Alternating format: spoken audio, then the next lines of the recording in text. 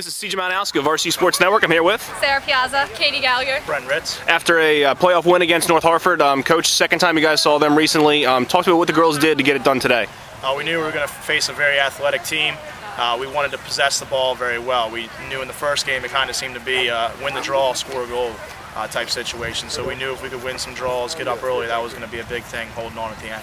And you guys did get up early, but at the end, you know, they started to come back on you guys. What did you guys have to do defensively to make sure they couldn't do that? We really had to work our triangles. We had to get out on ball. We've really been working that out on ball so we can pinch to the help, and we really communicated well through the slides and switches behind the net. We worked as a unit today.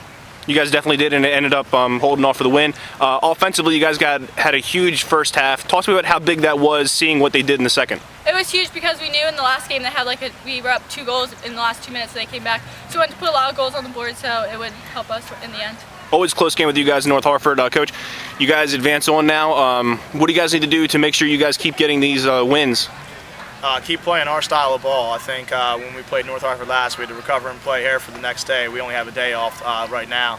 But we'll see them again. They're a very talented team, work very well, very smart offensively, so we're going to have to match that intensity and start off playing defense like we did in the first half today. Limit opportunities. You guys got the win today. Congratulations. Good luck next round. Thank you.